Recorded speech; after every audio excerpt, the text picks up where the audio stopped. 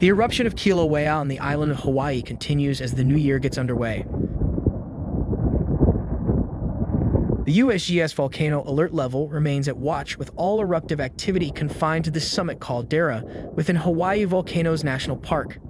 No unusual activity has been noted elsewhere on the volcano. Hawaiian Volcano Observatory geologists recorded new video during a helicopter flight over the summit on the morning of January 3rd, where a gas plume rises into the sky and is carried to the southwest. Sulfur dioxide emissions remain elevated at about 30,000 tons per day. The scientists landed at the caldera and collected a molten sample of lava, which is quickly quenched with water in a metal bucket. A later analysis will provide them with information about conditions in the magma chamber below and its path to the surface. There were previously 2 vents erupting lava in this location, but one of the vents shut down early Thursday morning after parts of the cone collapsed into the fountain.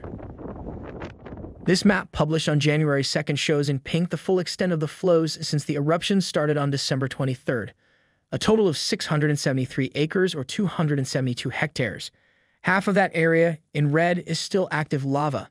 Scientists estimate the total volume to be at least 4 billion gallons or 15 million cubic meters. This is the 3rd episode of the summit eruption. This graph of tilting at the summit shows how eruptive activity has been associated with deflation of the summit magma reservoir. In earlier episodes, this deflation has led to pauses in lava activity.